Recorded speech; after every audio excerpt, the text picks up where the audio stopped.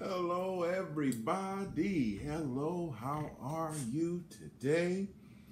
I normally play a little music here, but I really kind of just want to start out and say, go onto your phones. Go onto your phones. If you're watching me on your television, go onto your phone. Text HGMBC to the number 54244. Download our new app. Become a part of our church family. The plan of salvation is there for you. If you want to be saved, go to God right now because He is available to you. Yes, He is. I'm excited about our new church app. Share it with your friends. Holy Grove helped me get the word out so that we can continue to reach as many people as we possibly can. I want to thank all of you for all of your support. We are getting ready to jump right in. My Wi-Fi has not been working too good, so I'm going to get in where I fit in and not prolong the time, if that's all right. Amen, somebody. Turn your Bibles to Colossians chapter 3, and we're going to kind of close out on that verse number 12. And then we're going to jump right in and do verses 13 through 17. 13 through 17. Colossians chapter 3. And we're going to do verses 13. We're going to try to get down to 17. Well, 12 to 17, I should say, since we didn't close out chapter 12.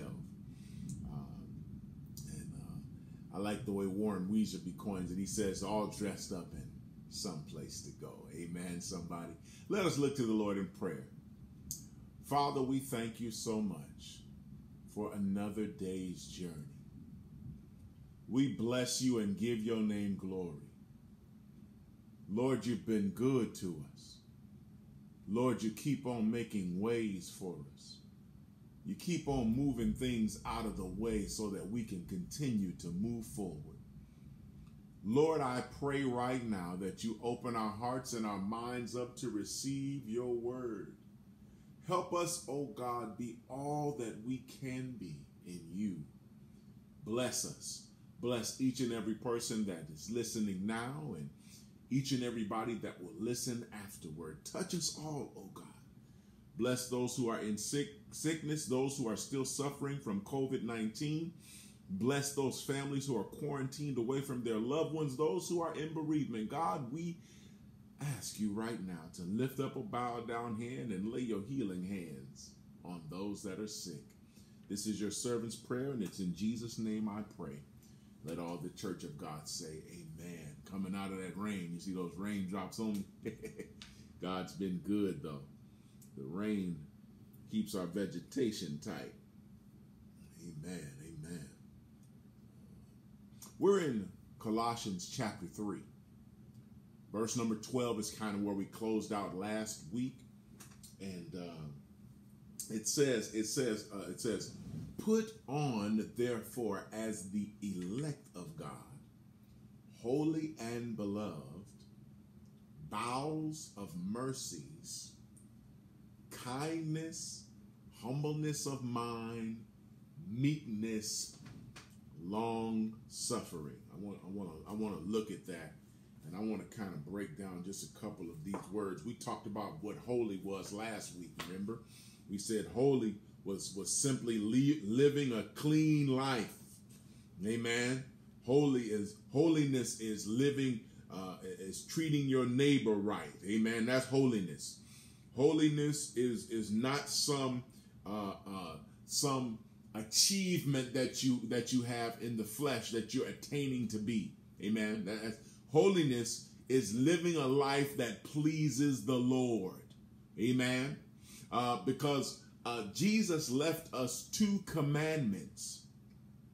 And these 2 commandments, he says, are all of the laws that are written. There's over 630 something laws in the Old Testament.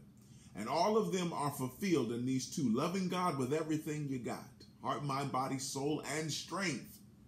And then loving your neighbor as yourself. Amen. Touch not, taste not, handle not. It's what we saw in chapter 2, remember? We saw that in chapter 2. Stay away from all of the messiness and live before God in holiness. Live a clean life before the Lord. Amen. So we see holy and beloved. And then we didn't break this down last week, but we want to break it down. Bowels of mercies, right? That holy and beloved is, if you notice, holy and beloved is together. Let me before I move to bowels of mercies. It means to be welcoming, to entertain, to love dearly of things, to be well pleased, to be content with a thing. So, holy and beloved deals with a peaceful life. That is so good. All right, then you got bowels of mercies. Bowels of mercies, right? Bowels kind of dealt with,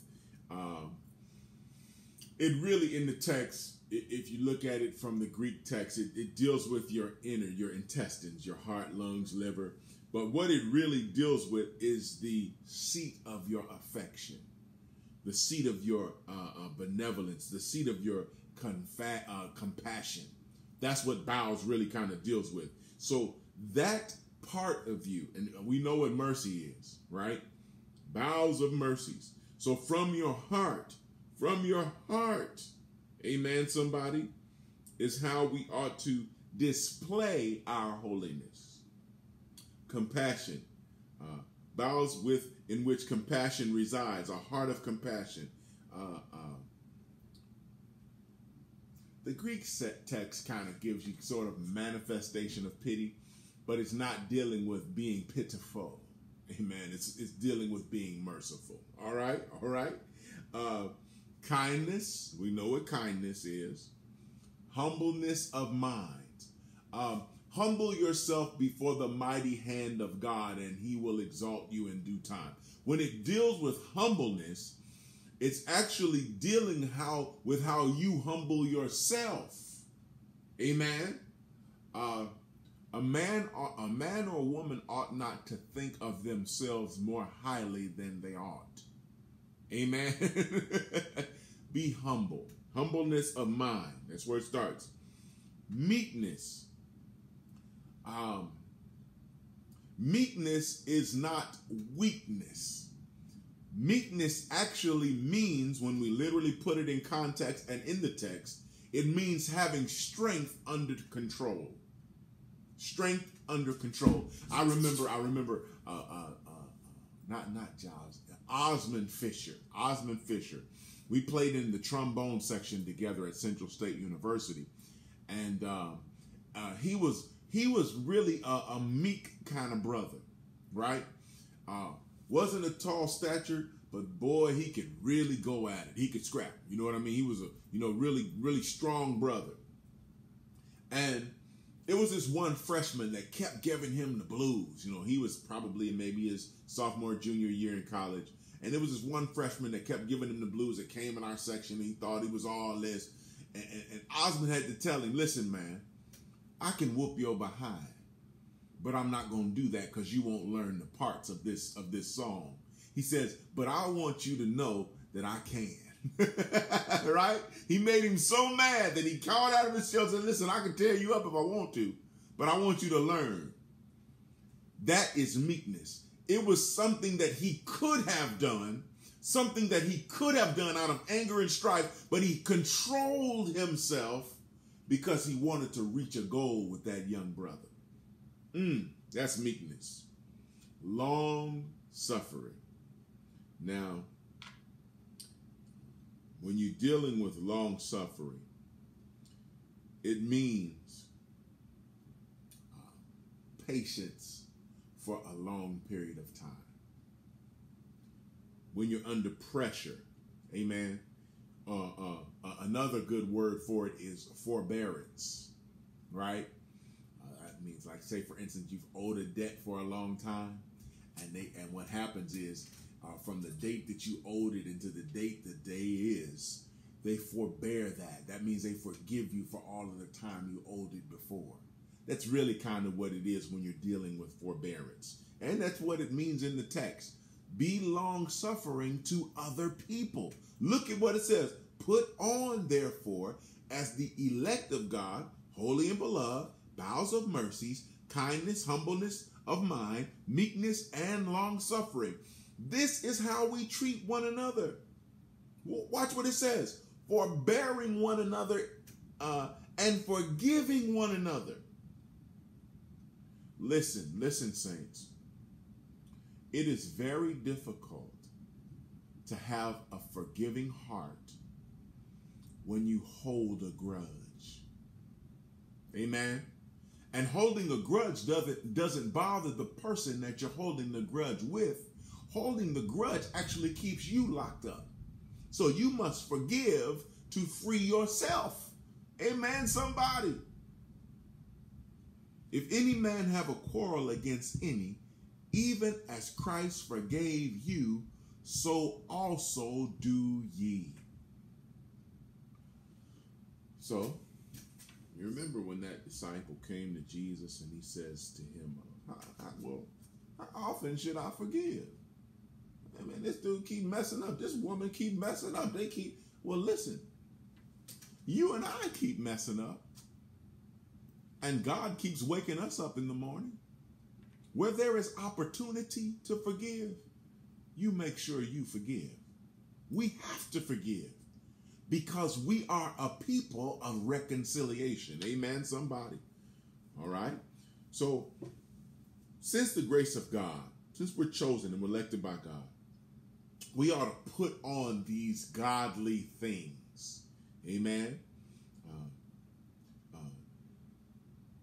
And since God has forgiven us, we ought to forgive other people. All right? God's forgiveness is complete and final.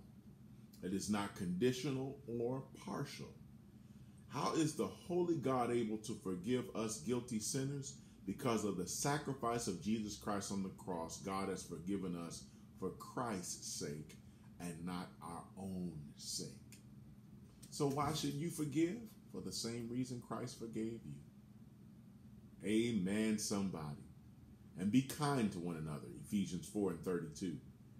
Tenderhearted, forgiving one another, even as God for Christ's sake has forgiven you. Amen. So we have been set apart to do what all of this adds up to is called grace. Amen.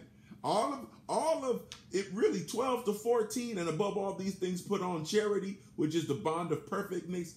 All of these things are summed up in saying grace.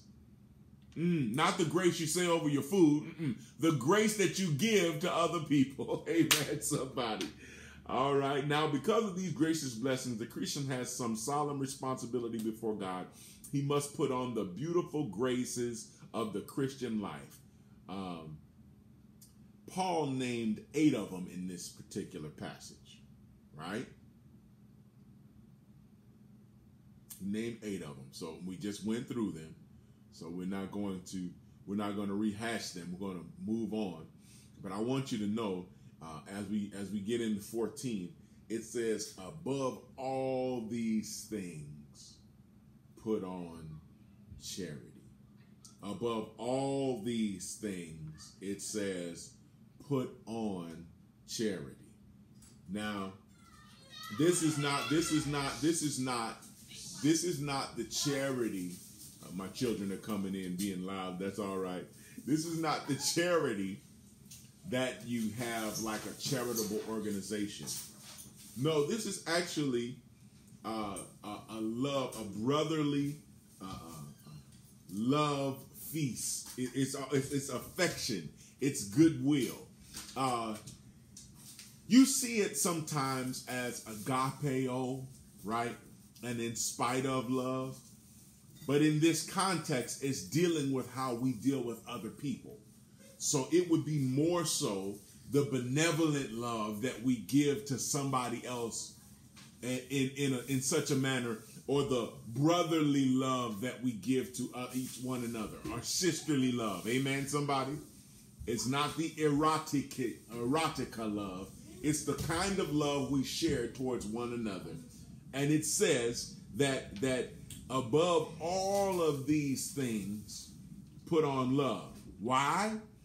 Because love is the engine that allows you to do all of those other things. Just like covetousness is the engine to allow you to act like you used to act. Amen. No, notice, if we back up, he says, mortify therefore your members, verse number 5, which are upon the earth, fornication, uncleanness, inordinate affection, evil concupiscence, and covetousness, which is idolatry. See, covetousness opens the gate to all of those sins. But if you go down to where we are in 14, love, charity opens the gate to do all of those other things. Why? Because love is the engine to all of it. Because Christ so loved us, it started with his love for us, that he even died for us, that he even forgives us. He does it because he loves us. Oh, that's good, saints. Above all these things, put on charity, which is the bond of perfectness, the bond of perfectness. And I like the way that Paul puts it, because in the days back in these Gnosticism days, they thought that perfectness was attaining to a certain level of knowledge. But in the text, it teaches us that loving your brother and your sister is the bond of perfectness, a state of perfection, a state of the more intelligent, moral, and spiritual perfection only deals with the love we share towards one another. Oh my God, that is so great. So we ought not be how we used to be. We ought to be a people of peace, reconciliation, forgiveness, forbearance, love, the fruit of the Spirit, love, joy, peace, long-suffering, meekness, humbleness of mind. He breaks it down for us, right?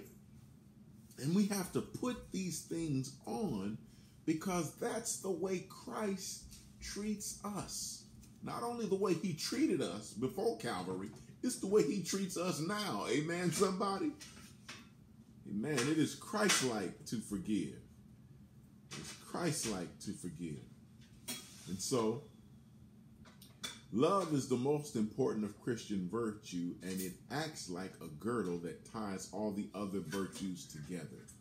All of the other spiritual qualities Paul has named are aspects of true Christian love, as a reading of 1 Corinthians 13. You know how I give that's the love chapter, right? Love is not puffed up, right? Without charity, I have nothing. Amen. So love is patient, love is kind, all of that. You remember that? Go back and read it. It's really good. Love is the first fruit of the Spirit, and the other virtues follow. Joy, peace, long-suffering, gentleness, kindness, and meekness. All of those follow love. That's why I told you it starts with love. When love rules our lives, it unites all these spiritual virtues so that there is beauty and harmony, indicating spiritual maturity. See, the evidence that you and I are saved is not some act that you perform in your speech. Amen? The evidence that you and I are saved is by the way we love people. This harmony and maturity keep the life balanced and growing. A Gnostic system could never do this. A line of rules could never do this. The law of Moses could never do this. That's why when we come on the scene as Christians, we are not only loving, we are peacemakers. We have joy in our hearts. You shouldn't be walking around as no Christian with your head down about, oh, woe is me. You know how some people you just hate to see coming. Because all they got to tell you is the pills they taking, how bad they feeling, and how bad they make you feel when they come around. Amen. Amen, somebody. Watch this. Watch this. We're going on. Verse number 15 says, And let the peace of God rule in your hearts, to the which also ye are called in one body, and be thankful. So now he turns from our character, what we are on the inside, to our conduct from 15, or in verse 15. How can a Christian know when he's doing God's will? One answer is the peace of Christ is in the heart and in the church. When the believer loses his inner peace, he knows that he has in some way disobeyed God. And you know, there's a lot of people that don't have any peace, don't have any joy. Those people that are bitter, those people that are mean, those people that are rough all the time around the edges, it ain't because of you, it's because of them. I know people like that. I know people in church, been in church 40, 50 years, that are bitter, mean, evil, and abrasive. And it ain't got nothing to do with you and me. It got everything to do with what's going on in their own hearts. See, because he moves from character to conduct. Your conduct will tell on you. Amen, somebody. So he says, since we are called to one body, be thankful.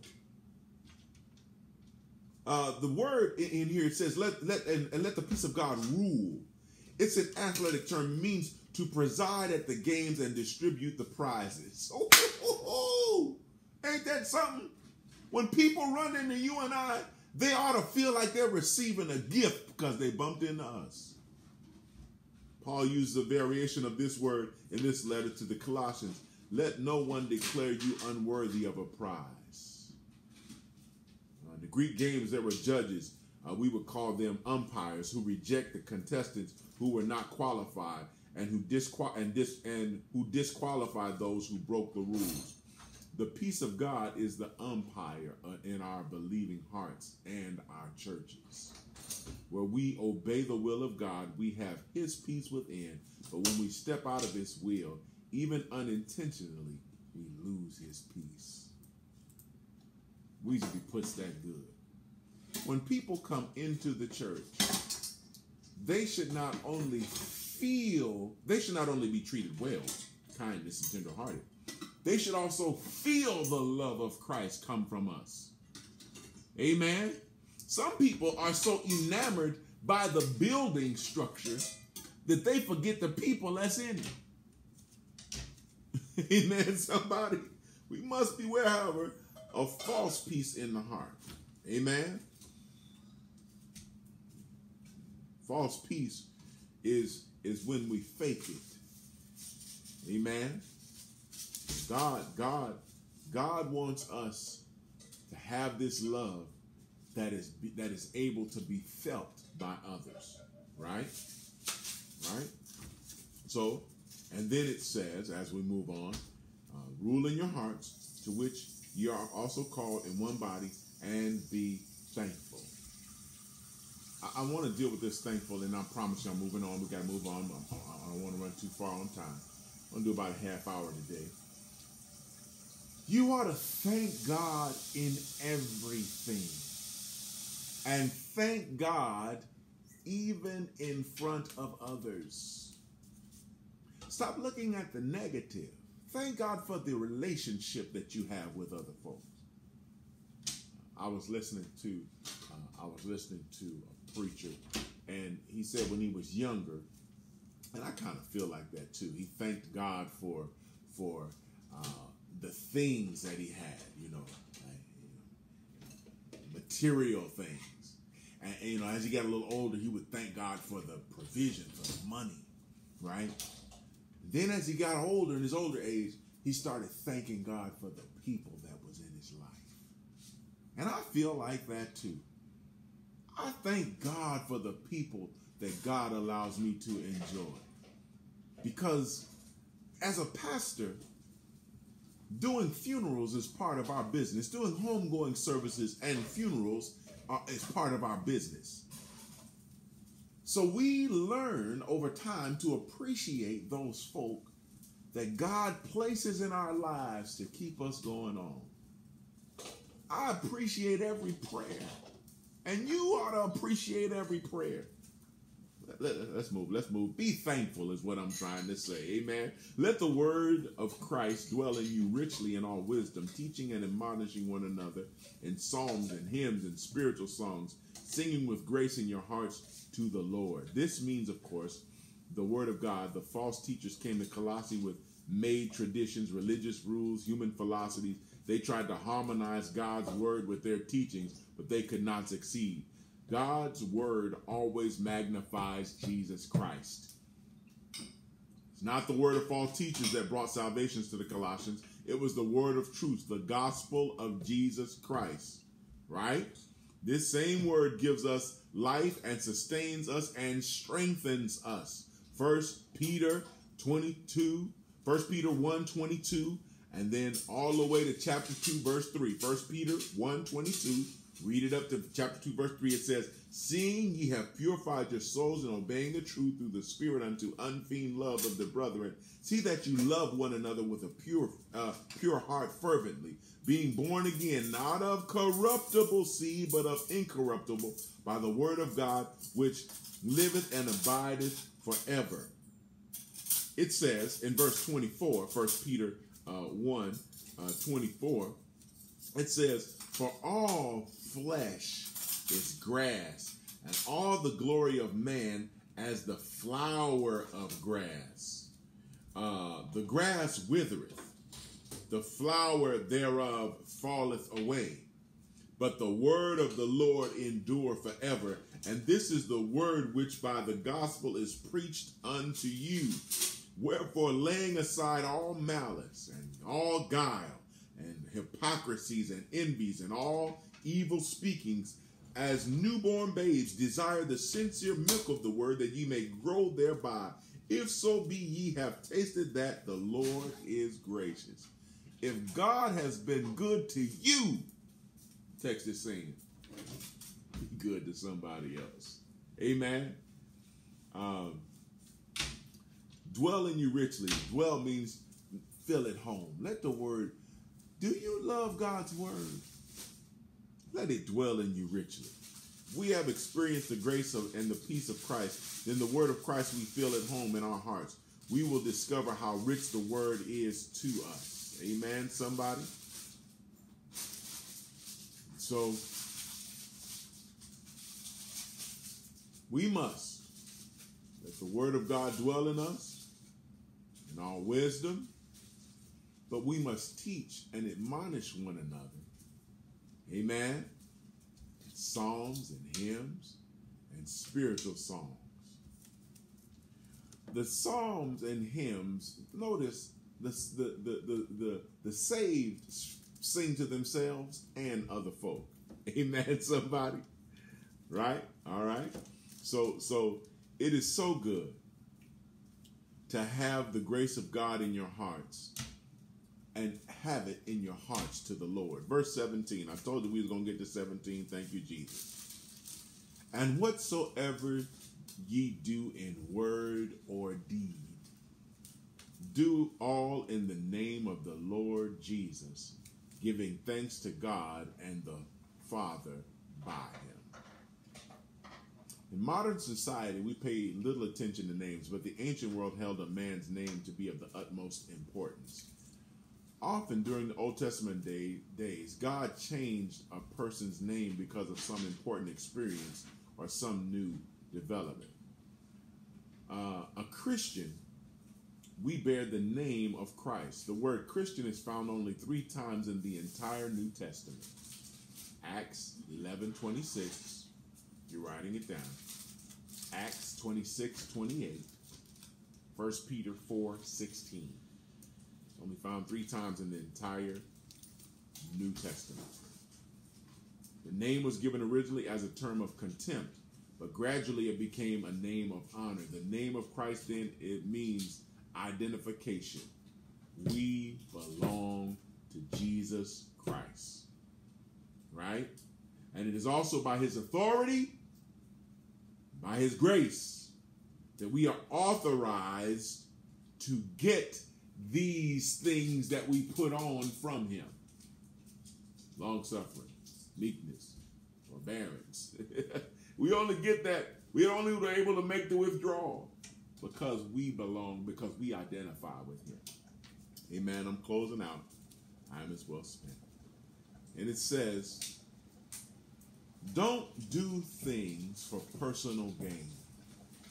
Do it in the name of the Lord Jesus and give thanks for being able to God and the Father by him. We ought to be motivated. Since we are united with Christ through the indwelling Holy Spirit, we have all the resources we need for holy living. But we must be spiritually motivated because we have experienced the grace of Christ. We want to live for him. Because we have enjoyed the peace of Christ, we want to obey him. We have been enriched by the word of Christ and emboldened by the name of Christ. Therefore, we want to honor and glorify him. Amen, somebody. Amen. We have went over our text. We got down to 17. Listen, don't forget. Text the number, text HGMBC to 54244. Join our church app so we can get the word of God out to you. Share this on your pages. Holy Grove members, start sharing right now. Let us look to the Lord in prayer. Father, we thank you for allowing us to have this time together. I ask that you bless all of those that hear me now. Bless those that will hear. Oh God, strengthen us in such a mighty way. We thank you now, Lord Jesus, for all that you've done and all that you're getting ready to do. It's in Jesus' name we pray. Amen. We'll see you soon. God bless you all.